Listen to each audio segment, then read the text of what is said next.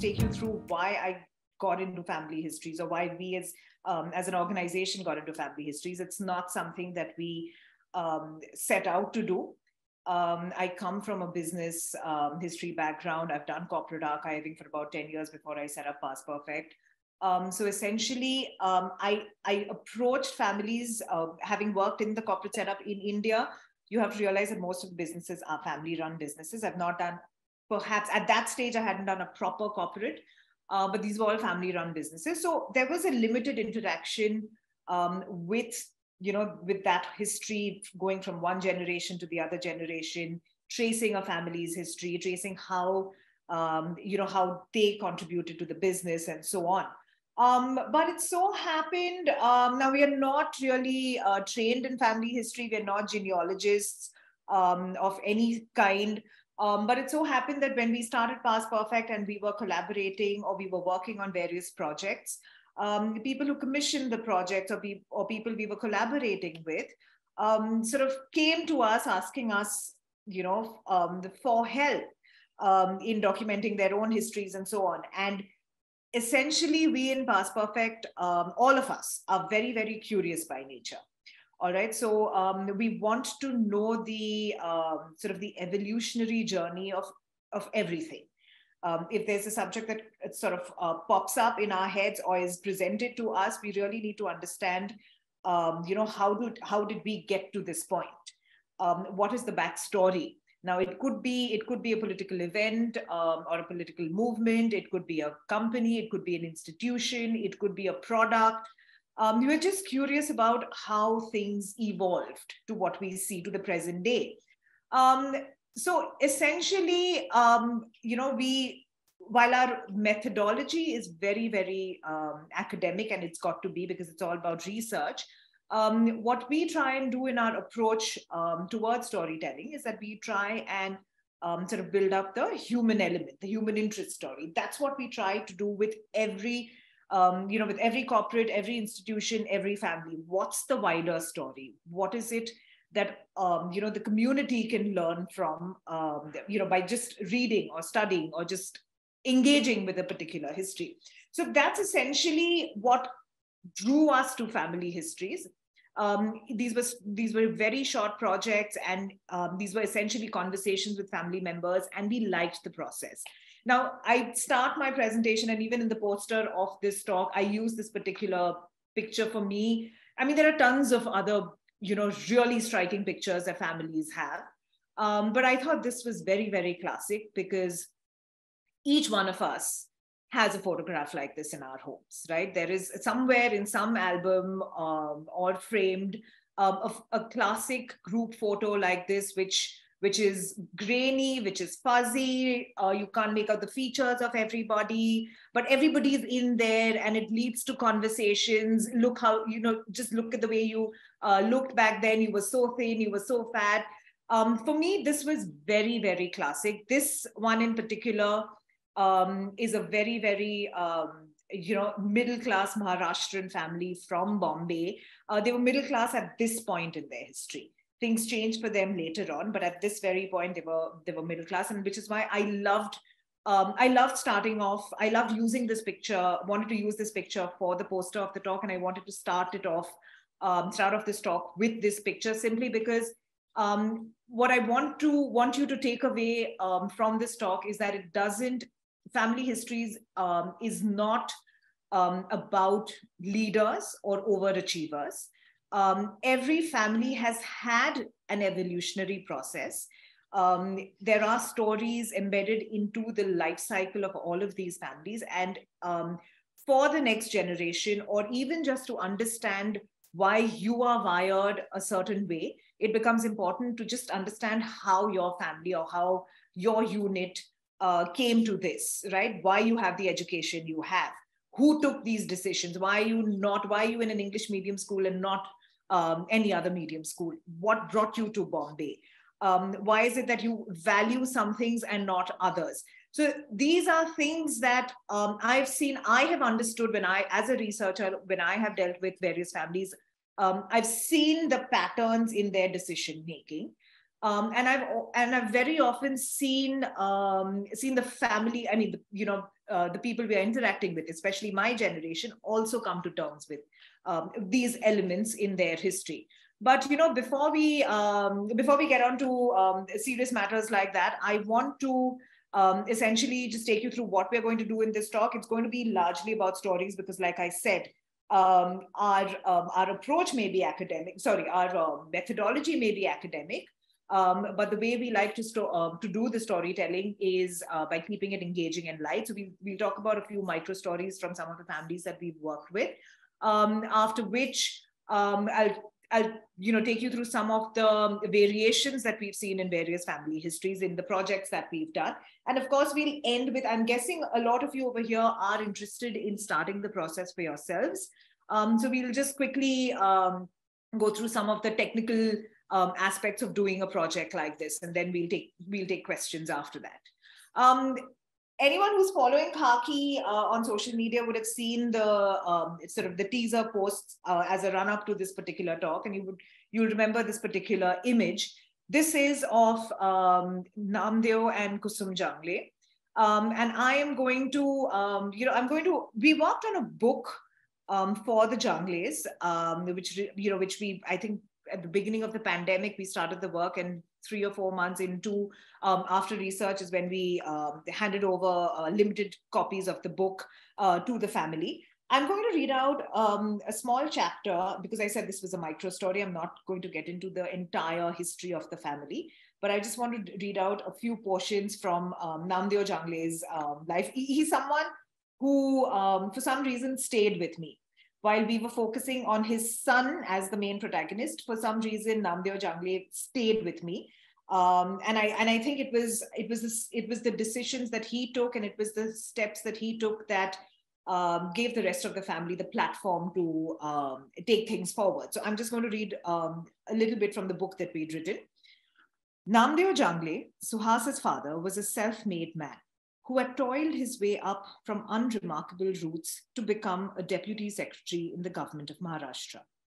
As a young lad, growing up in a tiny village in Khandesh, where his parents were small-time peasants, Namdeo did not have access to quality education. His day began at the crack of dawn as he rounded up a flock of sheep belonging to the more well-to-do households in the village. For the next couple of hours, Namdeo and his flock would lumber along the rolling hillocks that were typical of this region, until it was time to head back home for school. This seemingly mundane but deeply invigorating task earned him an extra 1 or 2 annas, which, along with the scholarship he had received, helped pay for his school. Yes, Namdeo was no simpleton. When in primary school, Namdeo was granted a scholarship of ₹3 every month in the 4th and the 7th standard. From there on, Namdeo completes his primary education, moves on to another village called Amalner in East Khandesh. Amalner in East Khandesh, that's right.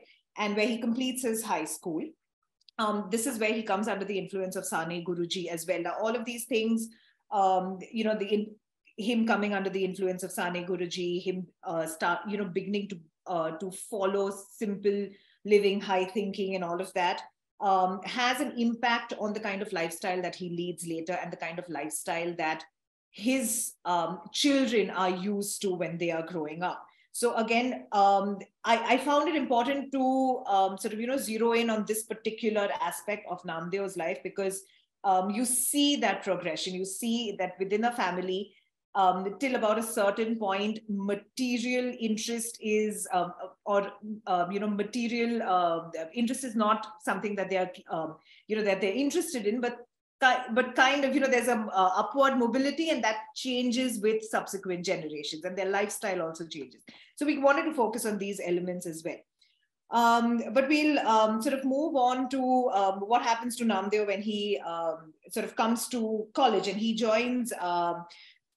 Let me just continue reading. The thirst for a college education took Namdeo to Pune, a city known for its educational institutions and reformist attitude. Here, he enrolled in Ferguson College to pursue BA Honours in Maths, eventually ending up in the Indian Law Society to get an LLB degree.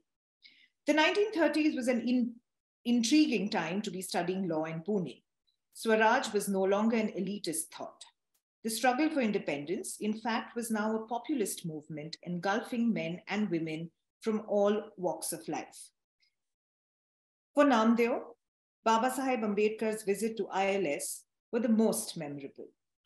Initially, Ambedkar's monthly visits to ILS were intended to be a casual talk with students on matters of legal and national importance.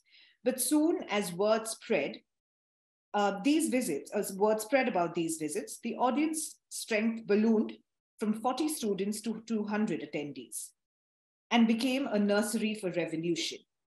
However, Namdeo's life in Pune was not the easiest.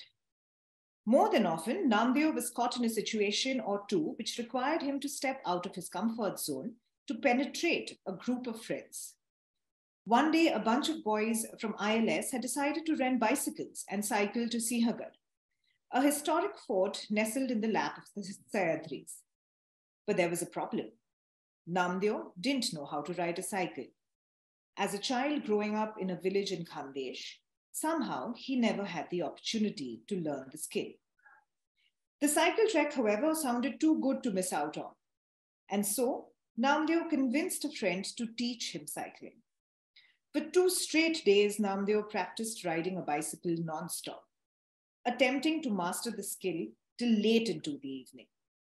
The next day, as he and his friends attempted to maneuver through the tricky hilly terrain, Namdeo's overzealousness got the better of him. His legs were sore, and his eyes felt like they would defy his brains and close any moment. And close they did. The next thing Namdeo knew was that he was lying in a ditch face down, several parts of his body throbbing under the impact.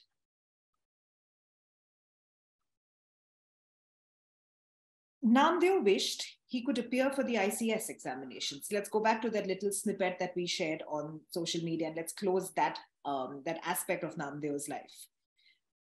Namdeo wished he could appear for the ICS examinations conducted by the British government. A government job was not only the next logical step for a law student with limited resources, but most of Kusum's family, Kusum being the woman he met in college and gets married to, most of Kusum's family had also secured government jobs. At the time, it felt like a promising prospect. However, going abroad to take the ICS examination was out of the question.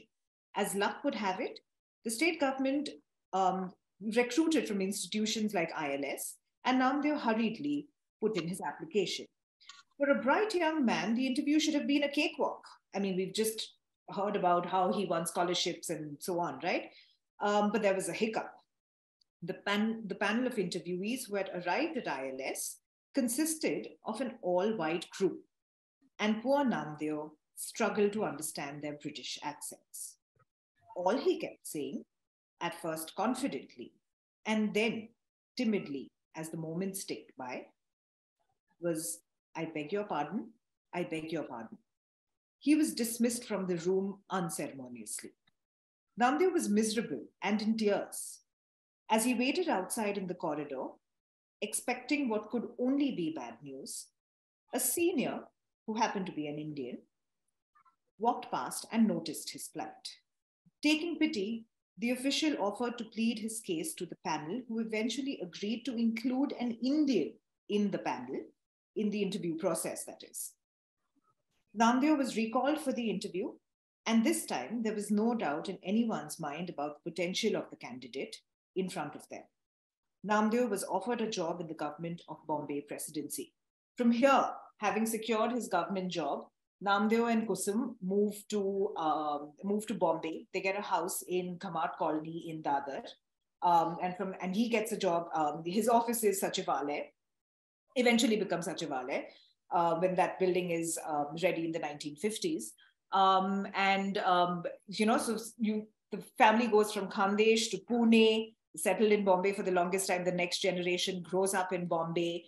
One of the brothers from the next generation goes on to IIT Madras, where suddenly the exposure that this particular son gets is completely different. And you see the family following a very, very different, or at least that unit of the family following a very, very different trajectory because of the exposure that one of the sons gets in an institution like IIT Madras.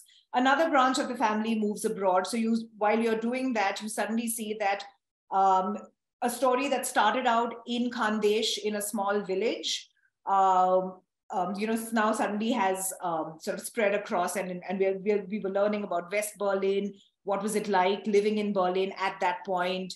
And several interesting elements such as those. We'll now move on to one more, another story, or rather another family. Now, the Gupta Chands, I don't know even where to start about the Gupta Chands. The Gupta Chands could be the subject of an entire talk. It could be the subject of my PhD thesis. It could be a web series on its own.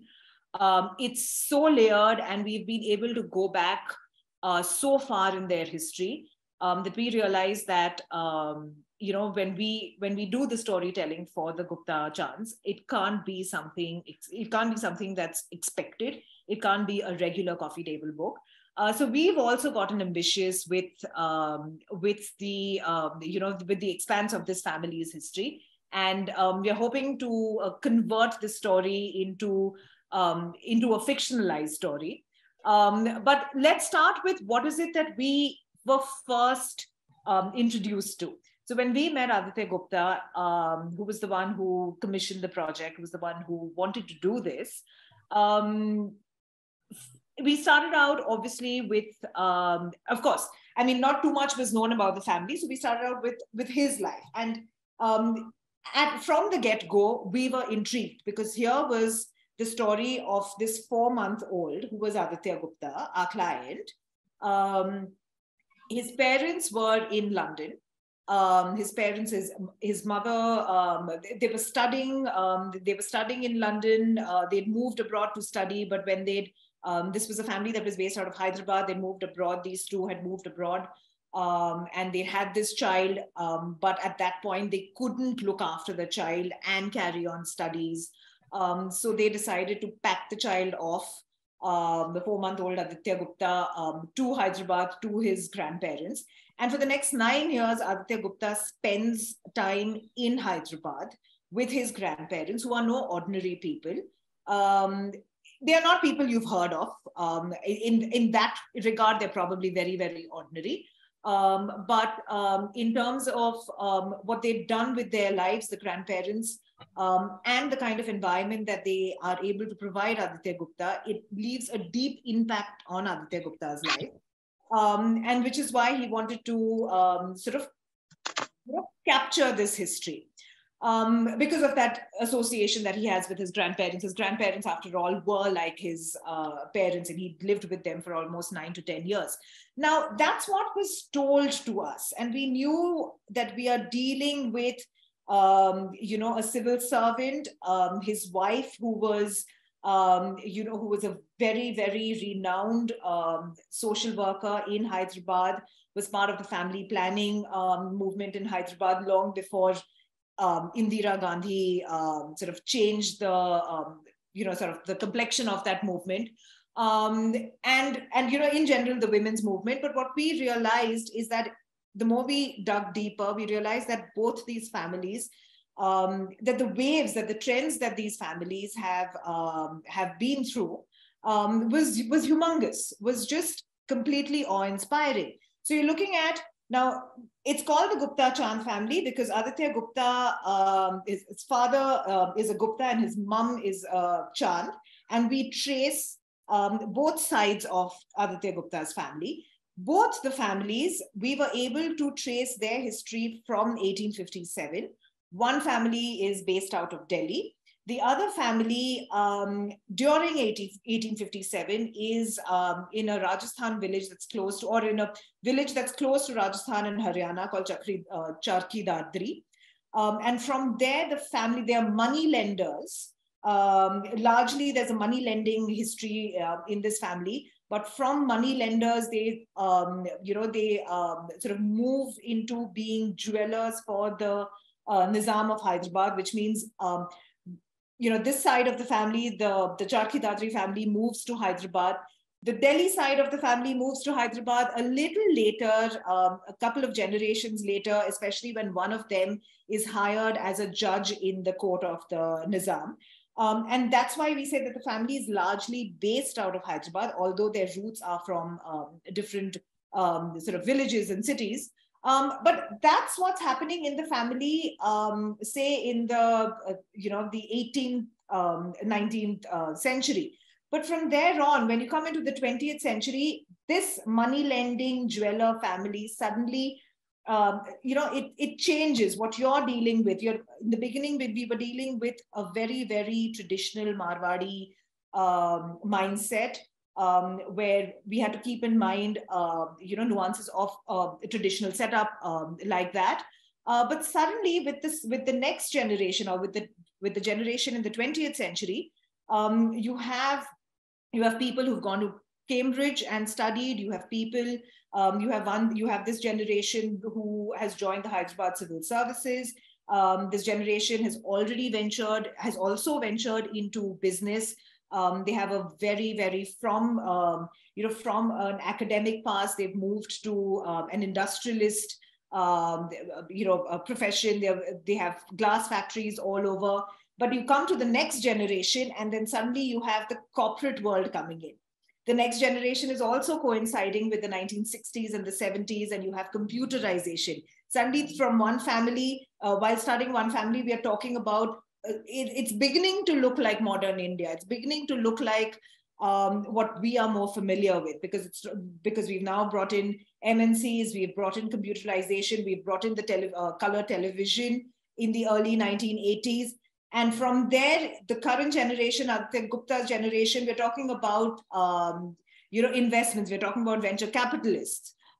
So through just this one history, I loved how we could trace, that whole journey that we've gone through, that perhaps most of our families have gone through. We've had that very rural, agrarian background, maybe several generations ago.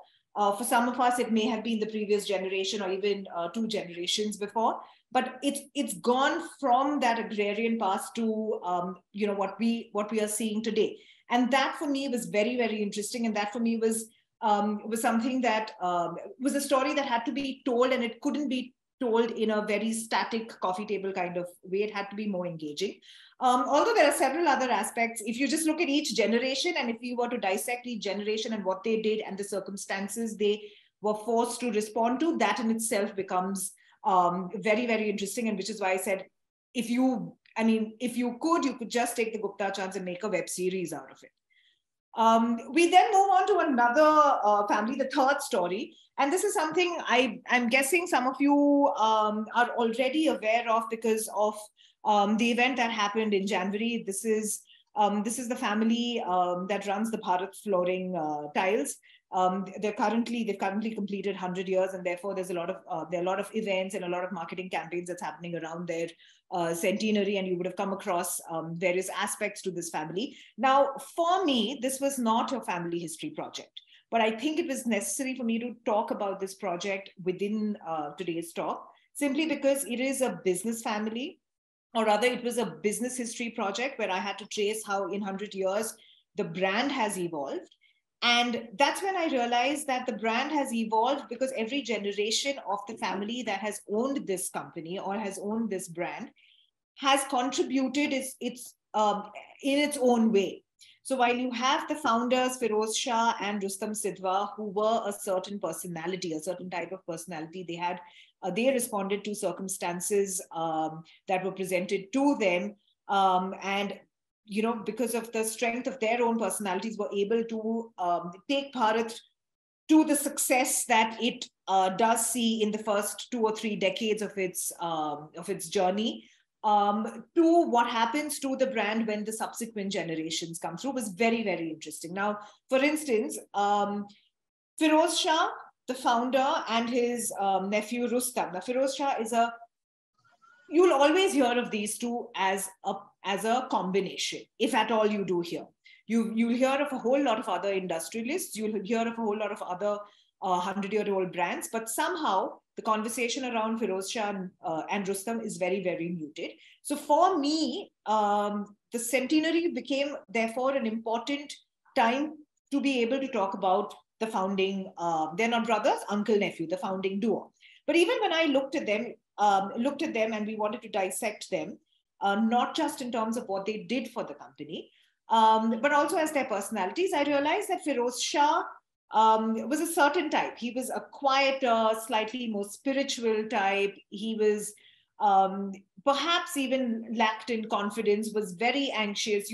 I've seen letters that he's written to his daughters where he's talking about how worried he was when he first borrowed 3,000 rupees to start the company, and how if the girls are in a similar situation where something is giving them anxiety, that they should just trust in God and their ability to come through or to see a situation through.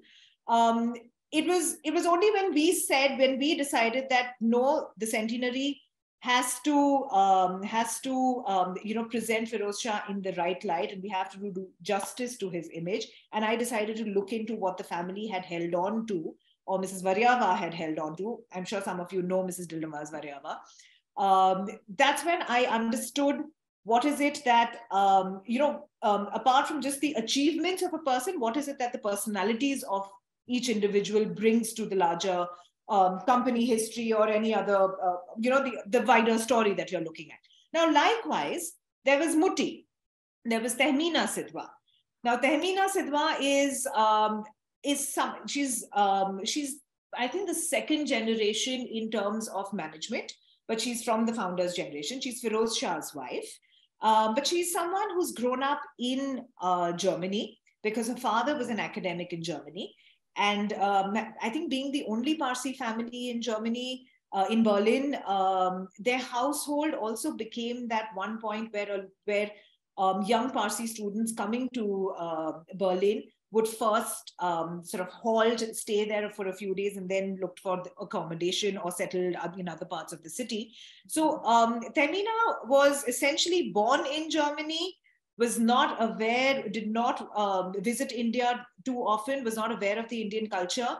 But, one fine day, at her doorstep comes Firoz Shah Sidhwa, whose only agenda in Berlin is to go to historical sites. And Tehmeena has said this to her daughters, and, it's sort of recorded, that she was stunned, and she was given the responsibility. She and her sister were given the responsibility of taking Firoz Shah from one historical location to the other, something that all tourists do.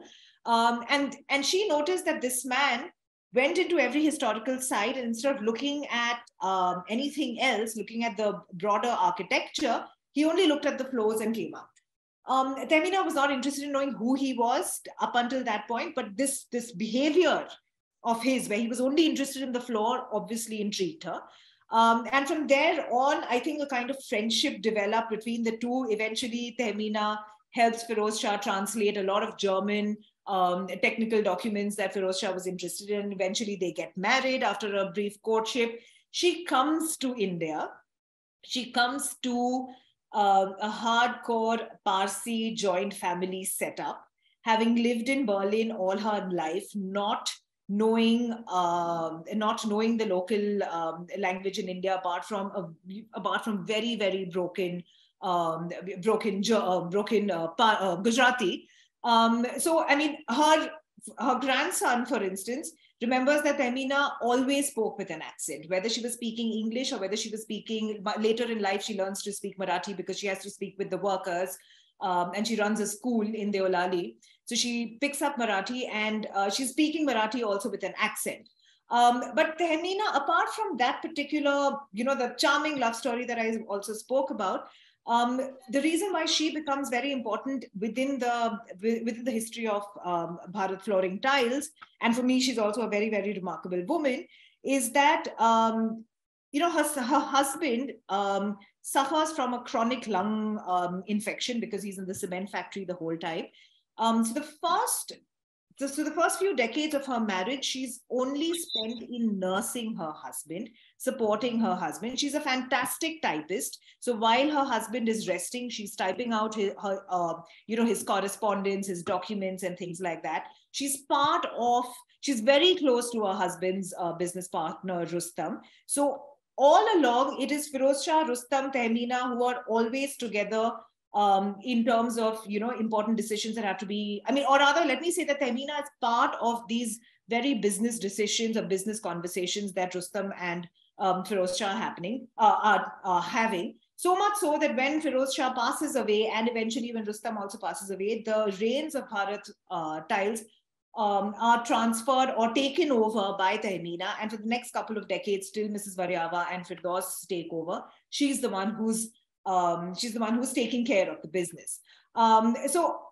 These were my three stories that I really wanted to talk about. I'm hoping that by talking about a few micro stories, a few anecdotes from each of these families, I've been able to tell you, or I've been able to demonstrate why deep diving, for me at least, deep diving into each of these families is a deeply satisfying process. It's not just that I understand a lot more about the journeys that the family has taken, but I'm also constantly I'm drawing parallels. I'm understanding the larger evolution. So, for instance, there always has to be this one generation that is, like I was saying, English educated, from where on you see the family starting to behave in a different way. There's always that point where wealth accumulation happens in the family. So up until that point, the family is behaving in a certain way. The lifestyle, the rituals that they follow, their mannerisms, the clothes they wear, the food they eat is a certain type. But then once there is wealth accumulation in a particular generation, from there on, you see things evolving. So I like drawing these parallels, and I just wanted to talk about three specific families. But like I was saying, it doesn't necessarily have to be about overachievers or leaders or heroes. Any family, you could take any Indian family or ordinary family and yet find the most remarkable stories in the history of these families. However, they may vary in why, in the purpose behind why it's being done. So, for instance, we've come across various projects, or rather, we've taken up various projects where the purpose has not been to document the history, but the purpose has essentially been to sort of safeguard, to preserve what has remained, to preserve what has been handed over to the current generation. And that's also a great part, that's also a perfectly logical part to start your family history program, if you're interested in. So for instance, if I may talk about one of our earliest family history projects, now we were introduced to this lady called Mrs. Chandavarkar. Now she had material, she had documents and letters that belonged to her father-in-law and his family, which were handed over to her. And she was unsure of what to do with them. She knew these documents were important because her father-in-law and his father were involved, played a role in the educational policy in Bombay State, Maharashtra State, and so on.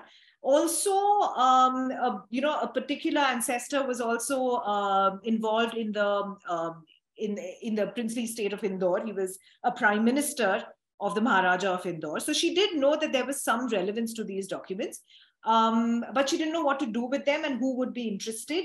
And at the same time, she wanted to know whether there was anything within these documents that could be of interest only to the family, could be confidential, and therefore, she didn't want that material to be sent to any repository and things like that. So we started out with just looking at the family's papers, the diaries, the correspondence, everything that had been preserved.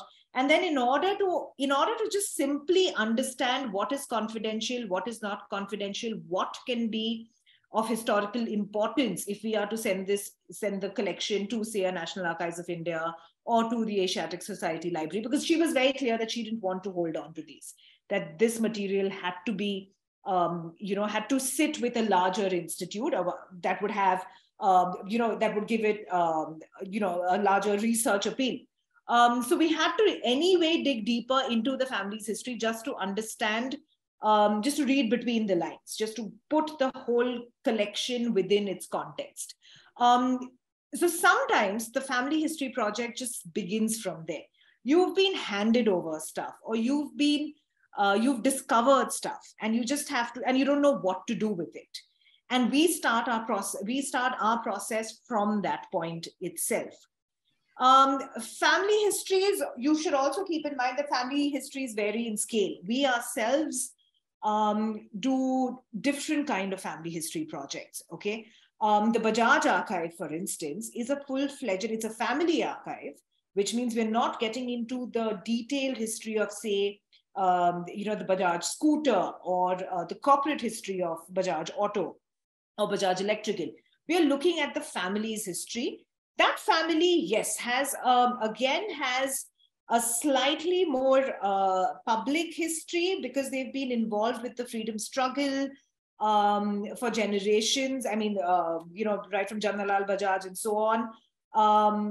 And therefore, we do understand the research value of a family like that, or the papers of a family like that, and therefore the archive that gets set up, or the scale of that family history project, is very institutional-like.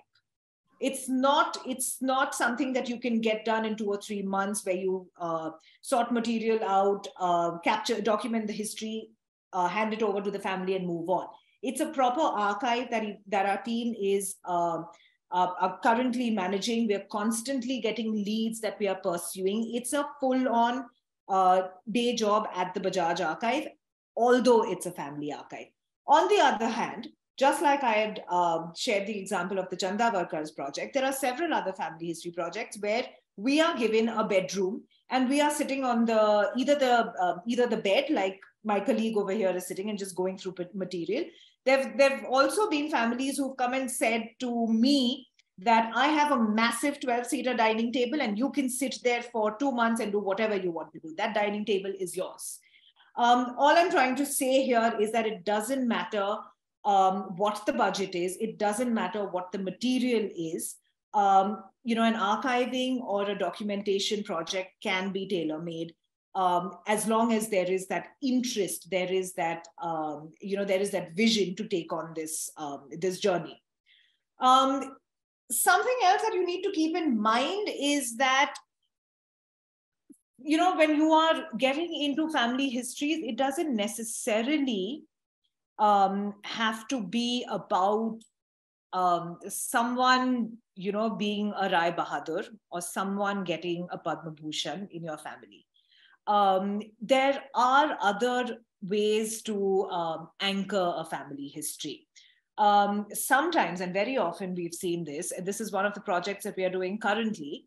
The family history is anchored around the house, around the ancestral home. It's not an achievement. It's not that Gandhi came home.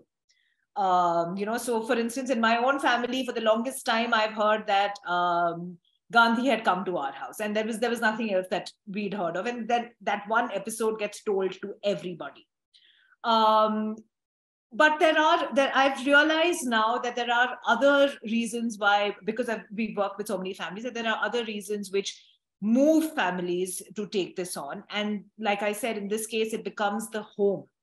It becomes an ancestral home that has been handed over to them. Now, this, for instance, is Bellevue in Khandala. Now, this was a property, this was the land, this was an estate that was once owned by the Gigi boys. Then it moved on to another Parsi family, the Khare Ghats, and today it's with another Parsi family. And through this home, although it is essentially, we have to be careful over here. This could have easily become the history of land ownership, or this could have easily become an architectural history where we trace, at which point which room was built and what is the design history of a particular room, what are the features that you're looking at. But because we work in a certain way, and in Past Perfect, like I was saying, and we're already always interested in the human element or the human interest story. For us, the home, the ancestral home, only becomes a theater where the family is living out its life. So we are keen on understanding how every generation of this family has used that home. What are the memories within this home? How has the spatial history within the family changed? So for instance, what is the veranda used for? What happened in the rainy season in Khandala when the veranda was out of bounds? What did the kids do then? At which point would the kids who were growing up either in boarding school or in Bombay, when did they go to Khandala? Why is it that Khandala, this Bellevue home, is so important to them? They've spent their vacations over there. What did they do in vacations? In Bombay, the only social life that the kids knew was the club life. But in Khandala, in Bellevue, they're climbing trees, they're chasing monkeys, they're getting lost in the woods. There are search parties that are sent because the kids have not come back for dinner. So it's all of these things that you fold into the story of something as inanimate as a home. And I mean, that's just something that we always do, and say the larger story of the family. Now, there have been times where I've told you this the story of Aditya Gupta and why he wants to write his own family's history, and that's not an isolated case. Family after family, and these are people.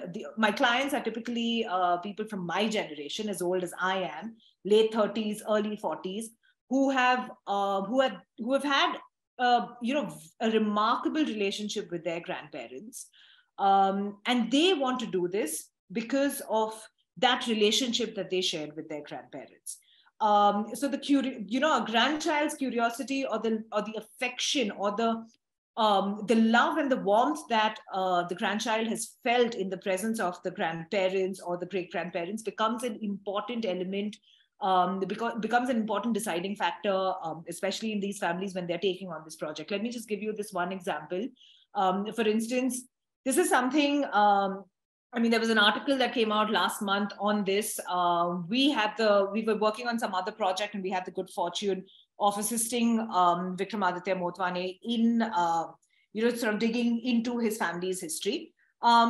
But essentially, what is it that moved him to Vikramaditya Motwane, the filmmaker? What moved him to get into, or rather what moved him to start this journey, was simply because when he started his film career, he was handed over a DVD, a CD or a DVD of a film that one of his ancestors had produced. That film was called Andolan. It was released in 1951. Because Vikramaditya was at that point just getting into the film industry, one of his uncles thought it was ironic and therefore handed the CD over to him.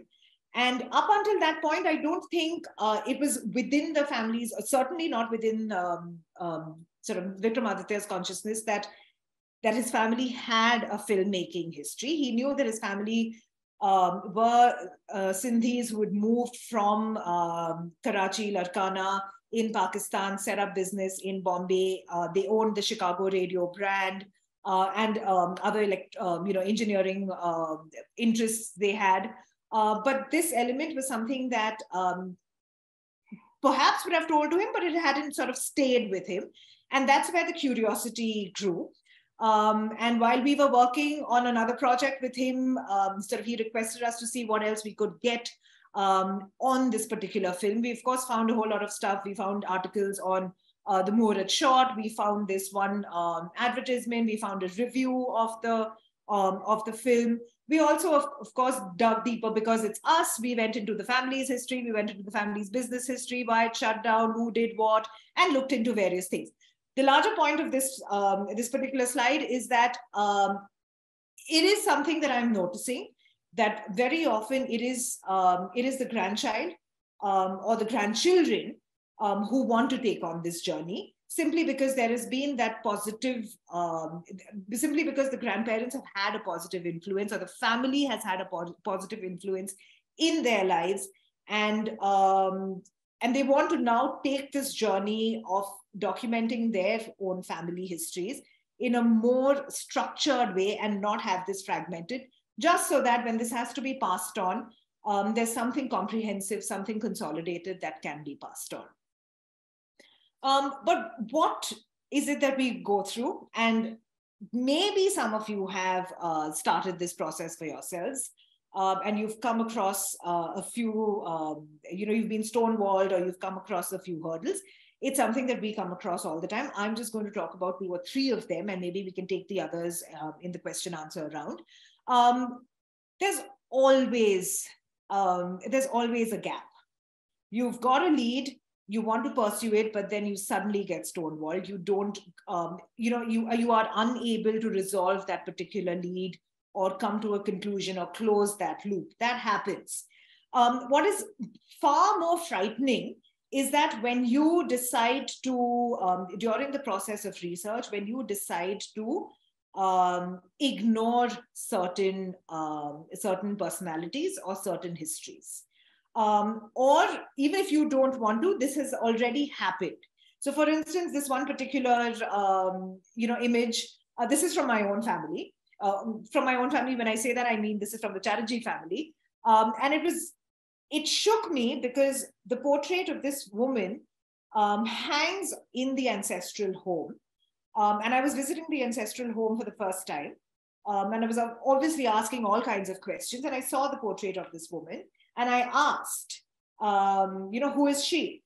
Unfortunately, nobody remembered who she was. They knew she was the great-grandmother, but they didn't know what her name was. They couldn't remember what her name was. They knew it at some point, but it was not something that they held on to. This is something that happens very often, and it happens with the women in the family. Be very careful about that. How you project the women in the family is very, very important. It gets my goat when each time I ask about the woman of a family, if I ask someone in an interview, what do you remember about your mother, about your grandmother? If the answer is, I loved the dal she made, I remember she made lovely dal, or she was a great support to my grandfather or my father, it's annoying. Surely, and being a working mother, I know that even if it's a housewife, there's a much deeper role the woman is playing. So you have to figure out a way to bring that element out. You have to figure out a way of probing further, thinking out of the box, giving your interviewee various situations, asking them, how would your mother react if something like this would have happened? Do you remember what she did when you were ill? You have to constantly keep, think on your feet, especially when you're doing interviews and when someone can't remember, but of course not in a way that you are interrogating them, but just help them remember, just help them realize that these are also elements in your history, in your family's history, that need to be recorded. I just took this one example to talk about the wider need to talk about the women in the family, but this also applies to people who didn't do much. That's a tricky area as well. You may have had several success stories in your family, but spend some time on those people who've not been the conventional success stories. There are layers that can come out in the family history even by talking about these people. The other aspect which happens very often is, for instance, uncomfortable histories. Take, for instance, again, the Gupta Chand family. Now, within the Gupta Chand history, especially the Chand side of the family, one of the family members, that's Amir Chand, that's Amir Chand, was involved in the bombing, bombing of the Viceroy in Delhi in 1911 or 12. I'm sorry, I'm a little confused about dates. I usually am. Just because I'm a historian, that doesn't mean I know my dates pat. But this happens around around 1911 or 1912. I know the case happens in 1913, so obviously the bombing happens a little before that. Now, Amir Chand is accused in this case. He's one of the he belongs to the party that threw the bomb. And at this point in Amir Chand's life, he has an adopted son who's living with him, and he has a nephew also who's living with him. The nephew eventually becomes Aditya Gupta's grandfather. All right. So what is very intriguing is that when we looked at the grandfather's papers, and the grandfather eventually, I think about 1915-16, goes to Cambridge. Soon after this particular hanging of Amir Chand happens, he goes to Cambridge. But nowhere in the grandfather's papers or anywhere is any reference to Amir Chand. All right. Even in the consciousness of the family at this point, there is no reference, no official documentation acknowledges Amir Chand as a relative. But today, if you talk to the family, they are very, very proud of Amir Chand. They understand today in 2020, 21, 22 that what Amir Chand did back then was revolutionary, and he needs to be celebrated in the family. But soon after this event, when you have a young boy from the family going to Cambridge on a government scholarship to study in England, it was not a comfortable thing to discuss. It was not a comfortable thing to acknowledge. These things will happen in every family. As it becomes easier as professionals to go into the family and show them, demonstrate to them why, or help them come to terms with it. It can be therapeutic. It can be, it can be a completely different process. It can be a very, very surreal process. But it's very important when you're doing this that you learn to acknowledge these uncomfortable histories within your family. If there is a second or a third wife, if there is an illegitimate child, if there's casteism in your family, all of these things need to be addressed. There's no need to whitewash them. There is a way you can present them, but at this point, when you are documenting your history, you mustn't whitewash them, or you mustn't skip them from research, at least. You can take a call as to when if it's going to become a book or it's going to become something else, what you focus on. But get into that documentation, get into an analysis of why this happened, how this happened, and what did it lead to. These are important conversations you need to have when you are doing family histories. There's another, we met this other gentleman who I've not spoken about, but this gentleman called George Matthews. A more modern story. George Matthews, we're looking at the 1940s to present day.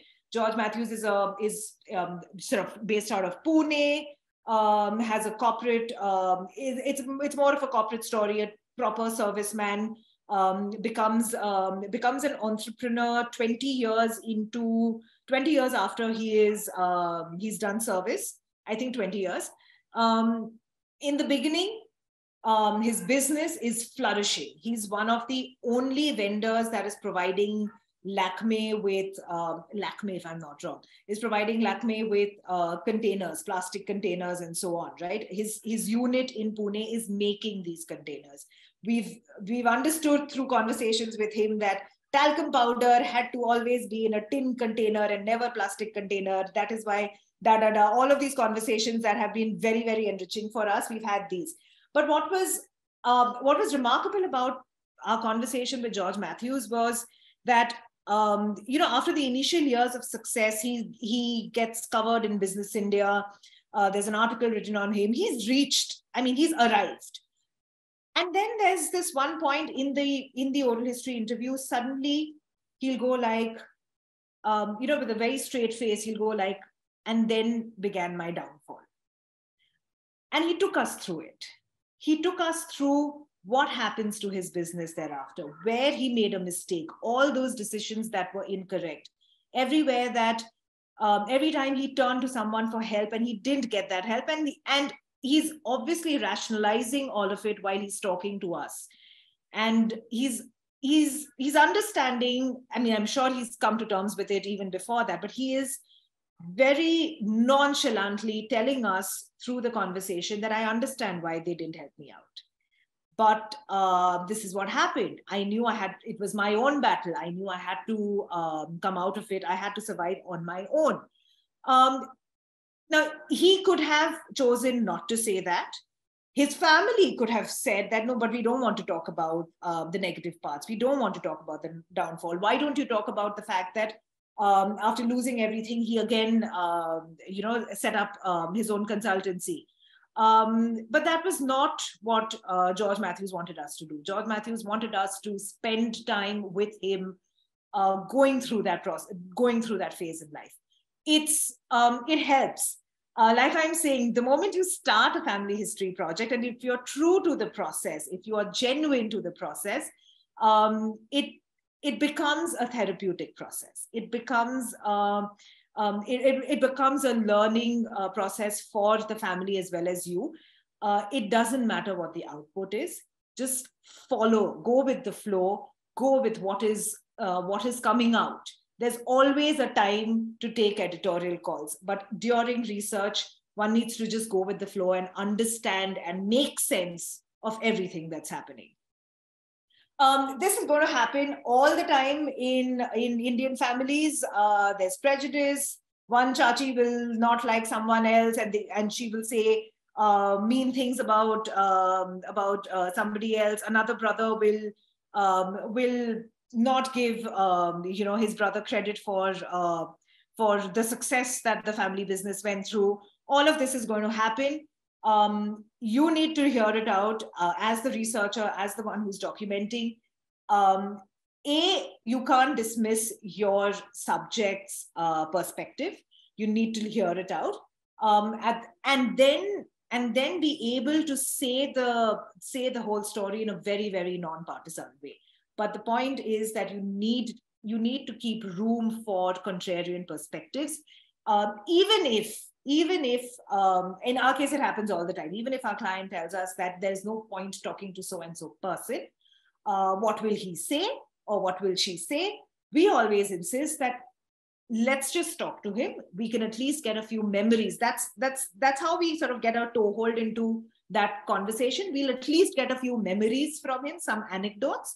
And once we are in the process, once we're already engaging with the person and talking to the person and doing our oral history interviews, then the conversation can, you can investigate why a certain prejudice exists. You can investigate why why somebody remembers an event differently from what everybody else has told you. Why memory is subjective, and while you don't look into, or you don't take the facts of memory too seriously, what you need to look into is why does someone remember it in a certain way, or why does someone remember it at all?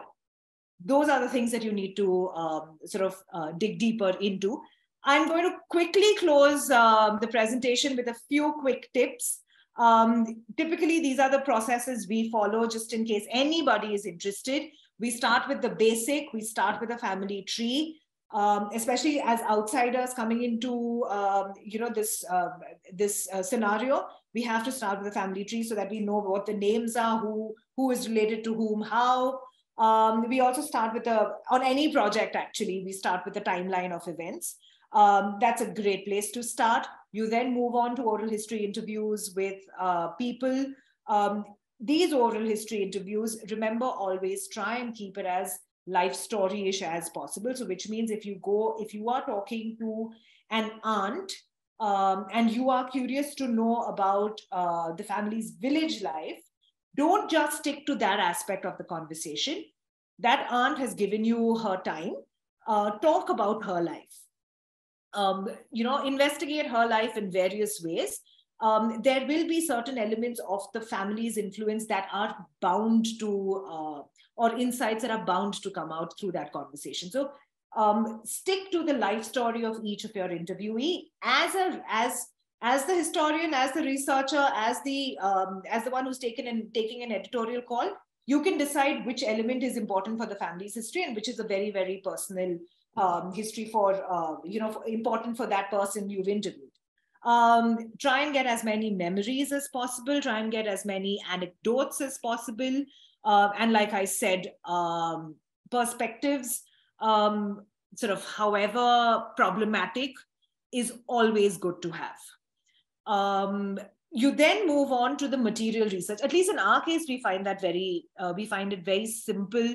After we've spoken to a few people, after we've done interactions, if we look at photographs and personal belongings and documents after an interaction like that, because then we are able to link what we've heard with what we are seeing. Otherwise, it's just one photograph after the other, one face after the other, one group photograph after the other, and it doesn't make sense to us. So go into documents and photographs and albums and things like that after you've interacted with various family members. Now this is something I would just advise on any history project. From time to time, just take a step back and go through what you've collected so far. It is extremely helpful just so that you have a sense of what you've collected, where the gap is. So you've got to take stock from time to time. Perhaps take a new person, take a new audience member and say the story to someone new, right? And the moment you do that, you will realize that, okay, there are gaps. I didn't know how this connection happened. Maybe I should go back and ask my grandparents about it, or maybe I should go back and see the letters and see whether there's something missing there. So keep taking stock, telling the story to different sets of people, just so that, you're more objective. Couple of things that you need to keep in mind. Like I hope I have demonstrated that, but go beyond achievements, go beyond biodata successes. That's not where the story is. The story is what enabled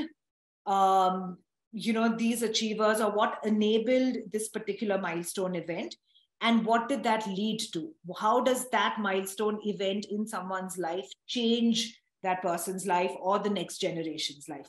That's what you need to go into. Otherwise, it's just a biodata, and that's no fun.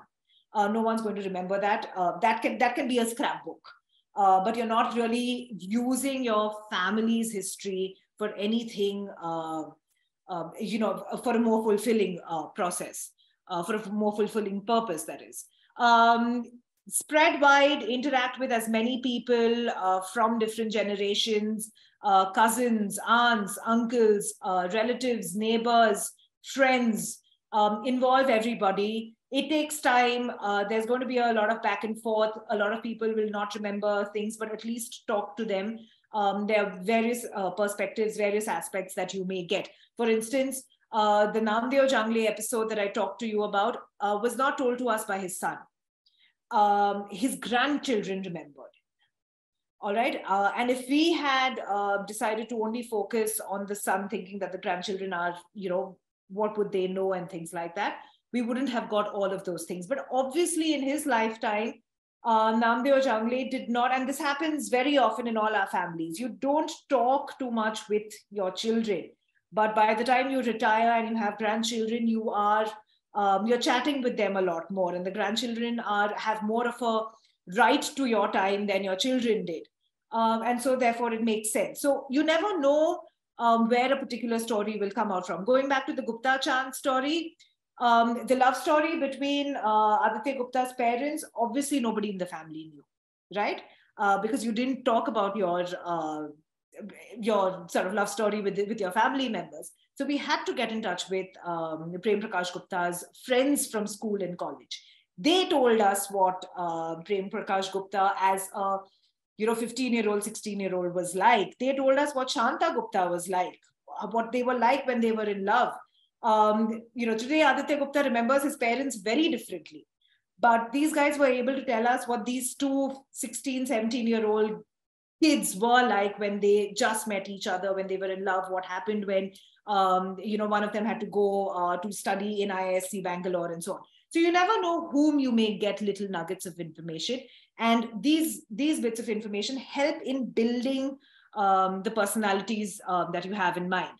And like I've already said before, be cautious of prejudice, hear it out, but you'll have to have a fair understanding of what is important, what is not, where is it a colored opinion, and what you need to take out from that. In case, of course, I do know this is something a lot of families are doing, a lot of individuals are doing, that is getting into digital archiving. Some quick tips in terms of digital archiving. When you digitize, please rename the files. Do not leave files,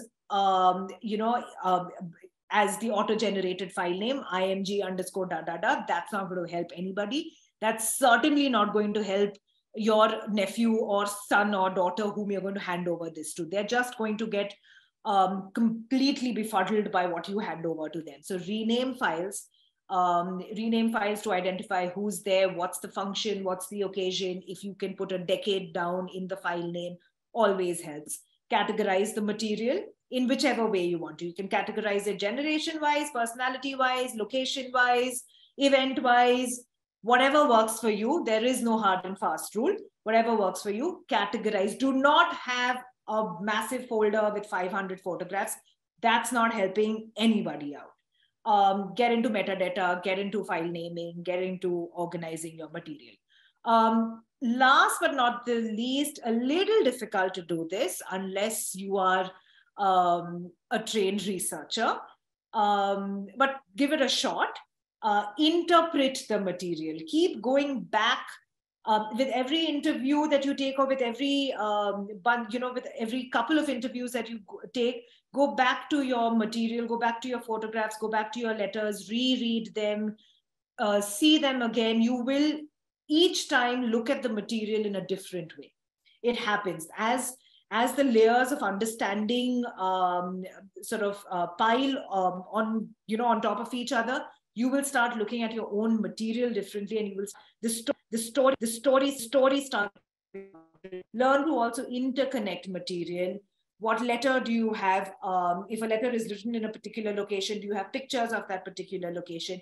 Again, if there is an output in mind, then all of this helps. That interconnection, that interpretation always helps. It sort of lends to a slightly more layered story. From all of this, let me just close with some things that I would like you to keep in mind is that if you're interested, you need to do it now. Don't wait around.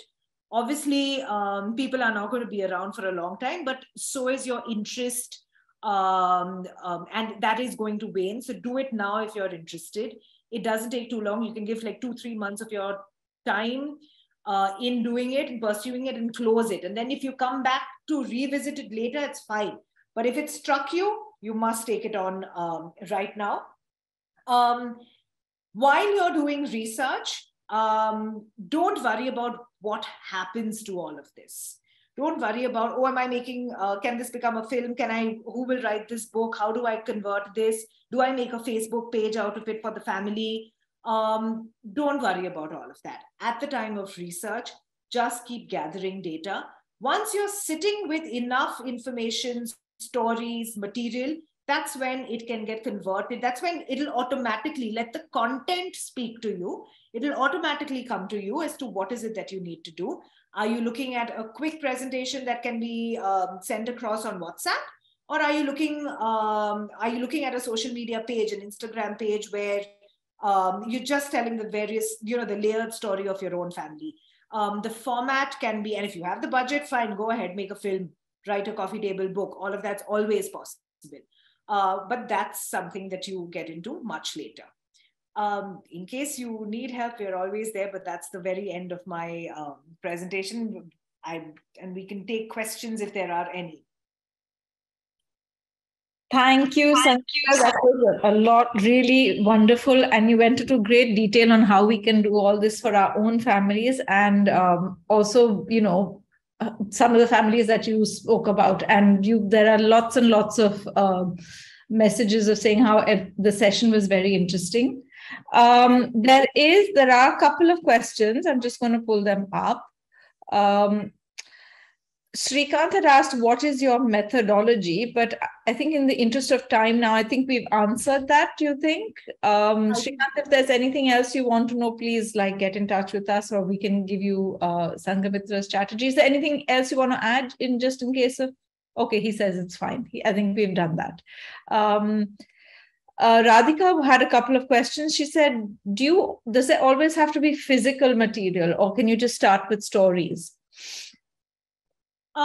So yes, you can always start with stories. In fact, in the case of Aditya Gupta, the physical material, the Gupta Chand family, the physical material came to us very late. We started out with stories. I do understand that people have, you've moved homes, your ancestral home is somewhere else, the home that you've grown up is somewhere else, you've settled somewhere else, so you don't have access to the material. So we always start with stories. Okay, and she also had heard a story about Master Tara Chand who had thrown a bomb, and she didn't know where that story came from. No, so the Amir Chand was the one who threw the bomb, or was part of the group that threw the bomb.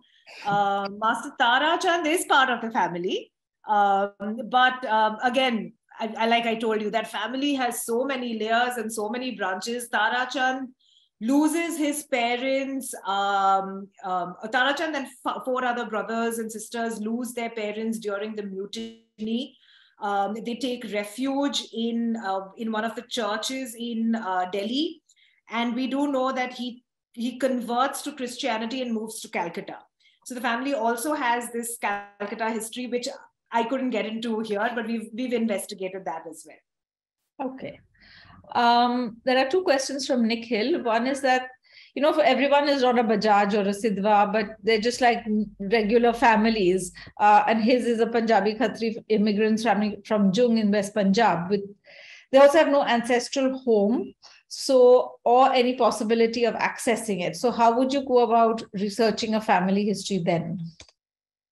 See, like I said, and which is why I specifically spoke about the Jungles, right? And George Matthew. They're very, very ordinary families just like us. But the moment you start, look, at the end of the day,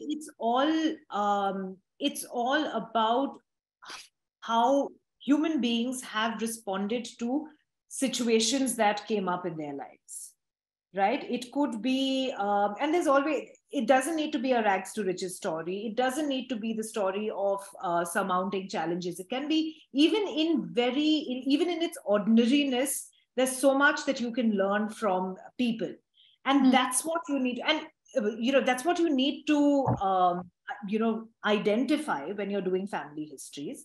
And if nothing at all, nothing like that exists, and some of us, some of our families may be extremely uninteresting, and things have just fallen into our lap, and we've just done one thing after the other. That's also fair, but that may have had some kind of an impact on your own life. I'd probably get into that. I'd probably get into understanding that today, whatever you are, your situation, the things that you are enjoying, the luxuries that you are enjoying, or your life. How does that? How have you got here? How has anything that your parents or grandparents done affected that? So that's probably what I do. I'd start off with, because I don't believe that no family has anything to say. And you dig deeper, you keep asking questions, and you're bound to find something that will strike a chord. But it's more conversations. If nothing exists, just have conversations. Pose various scenarios to relatives. Ask them, if not anything else, ask them about global events or national events, and ask them, what did it not affect you? Something or the other will come up. And remember something, people love talking about themselves. You give them the opportunity to, and you'd ask them to dissect their lives. Not everybody gets the chance to write an autobiography or get interviewed by the media. You sit and do that, they'll love to talk about themselves. And you'll get your stories over there. That's a good point, I think. He also had another question about how much is genetics and DNA testing being used for family history study in India? Not yet so much. And simply because, see, a lot of the family history, what you need to keep in mind is not so much to understand, you know, how how far and wide the family has spread, or who are the members of the family. Are we connected to someone else? But it's more nostalgic. The process, from what I have seen, is largely is a deeply sentimental process. It's happening because there are memories. I mean, it's obvious that these are very, very, these are families that have had a positive impact on my clients, and therefore they're doing this. Very rarely do dysfunctional families want to do their family histories. All right, so it's all about what you remember, why you. I mean, I don't want to sound like Karan Johar, but why you love your family. It comes from that space as of now. So there is, as of now, no scope for DNA and genetics, because that's not something that has impacted your life. If you don't know if somebody is connected to you, then why would you? I mean, that's where the headspace is right now. Let me just put it that way. But it's great for science. If somebody takes this up, one never knows what it will open up. Yeah. We have another question from Aditya. In two of your micro stories, the city of West Berlin pops up, which was quite surprising. I would have expected British cities like London or Manchester to come up, since there's a, more direct link. But why would a German city be so popular amongst Indian families? And was it a coincidence, or is that like a thing? Well, in the case of the Sidhva Varyavas, it was still Berlin. At that point, it was not West Berlin. I remember when we were doing the Jungles, so it was very interesting as to why this brother decided to go to Berlin, for instance, right? Like I was saying, this brother was not, one of the brothers was an IIT Madras graduate. This one in particular was not inclined towards higher education, but somehow, and I don't remember the story exactly now. I know my colleague is on this call, and perhaps she remembers it. But this particular brother just happens to get an opportunity to go to West Berlin and do a job over there. Assist in a shop or some such thing. Oh, I do know that eventually he sets up a sort of a grocery store in West Berlin. But yeah, exactly. Why does that happen? The other brother went somewhere else, went abroad to study. This one wanted to go abroad, but somehow couldn't manage, and therefore, applied for the IIT entrance. The middle brother was not interested in higher education, got this opportunity and packed his bags and left. There's nothing strategic about it. It's all very organic. And that's the reason why I put out that thing that some of these journeys that the families have taken are also very interesting. Berlin is coincidentally, I picked out two stories from Berlin, or two families that had some kind of a Berlin connection. But then there's other connection as well. So the Jungles, for instance, you have a Mirzapur connection, right? Now, Suhas Jangle, who graduates from IIT Madras, now the family today is settled in Pune. They set up their business for the last 20 years in Pune. But while he was with Gammon India, after finishing his studies in IIT Madras, he was posted in Mirzapur. He was posted in another posting, he was in Madhya Pradesh. So again, all of these things happen. So it's lovely for me when you feel that this is going to be the trajectory, and then you suddenly realize that no, there's been another influence in this man's life. And you just get curious about it. You keep asking, what did you see? What did that teach you? How did you live there? And things like that. So yeah. So Berlin just happened to be both your stories. Okay. There was another question, and I'm not very clear about it. As a researcher, how do you segregate or classify the family history? Yeah.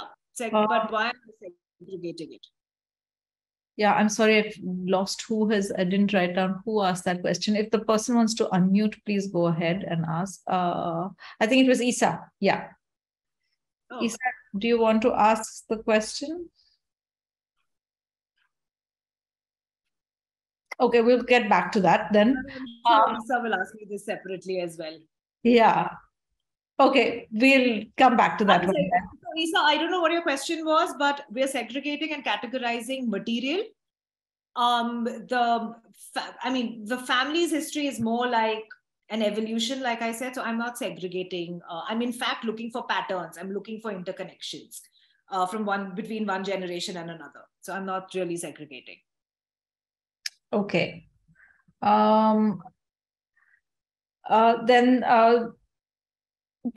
Kirti's asked that she's been researching her family history for a few years, and one branch is Anglo-Indian, and there's a lot of documentation available online, but it's harder from the other branches. Would love to know some ways or archives that you know about finding documentation beyond what's available with the family. There are ways. Now it's a lot simpler if somebody in the family has been a public figure, or somebody in the family has has had some engagement with a colonial institution. All right, that could be a company, that could be the government, that could be a university, because there are ways to dip into their archive and get material. So the moment that kind of engagement has happened in some generation, you get material. It's fairly easy to get material. Yes, but if that's not happened, then it becomes difficult, and you have to entirely base it on oral history interviews. What has helped also, again, let's keep in mind that, let me go back to the Gupta Chand family. Because we're looking at generations from 1857 onwards, and we're looking at about close to 5 or 6 generations, if I'm not wrong. Some generations are very well documented. So Aditya Gupta's father, who was part of the Department of Electronics, who brought the color television into India, his life's fairly well documented. At least that part of his life is fairly well documented. Right? So we do know what he does when he comes back to India. But now his moneylender great-grandfather, there's nothing available on that. The family is based in Hyderabad. Maybe the Hyderabad State Archives has something, but I know most of the records are going to be in Urdu. I've not been able to crack that as yet. So you have to build that story from secondary sources. If there have been other scholars, other books, other families, and go the academic route in that case. If someone has already commented, written about another era, another community, another locality, go read all of that and then try and juxtapose that wider history to how some of it is going to be a leap of faith.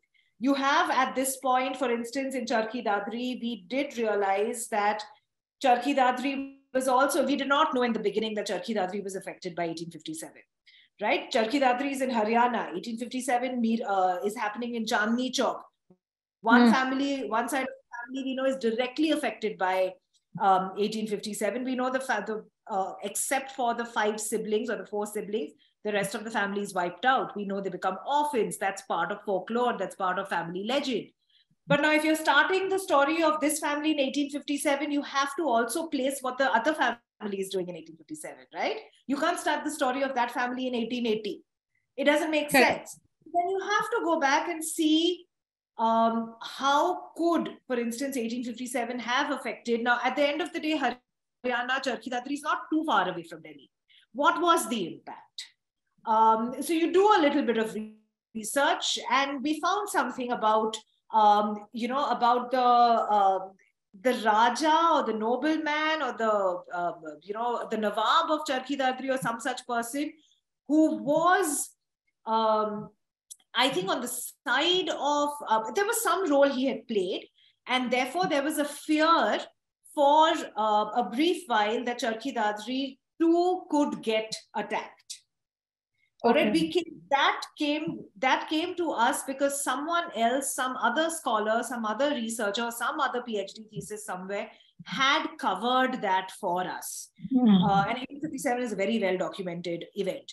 So we were able to then, sort of take that leap of faith, imagine for ourselves that perhaps this family is afraid. You already know that a lot of Marwadis from Charkhi Dadri are anyway migrating to Hyderabad already. It seems like a migratory route that's very, very popular. And maybe it's this one episode that we can also assign to this particular family. Again, since we're writing a historical novel, we had to take that leap of faith. So very often you will need to dip into historical academic research that others have done on the community, the locality, the people, or something similar, and then build sort of imagine that for the family that you're working for or working with. Yes, that perspective, the historical perspective needs to always be considered. Yeah. But I would, on behalf of Khaki, I would really like to thank you so much. It's been fascinating. And, one wouldn't think that there'd be so much that goes into all this. And it's really been an eye-opener for me, at least. And there are lots of messages saying the same thing. So thanks again for joining us today. And thank you, everybody, for coming on board as well. Thank you so much for making this, because I myself didn't know I'd worked on so many family histories. Yeah, no, it was really fascinating. Thank you so much once again. Thank you everyone for joining in.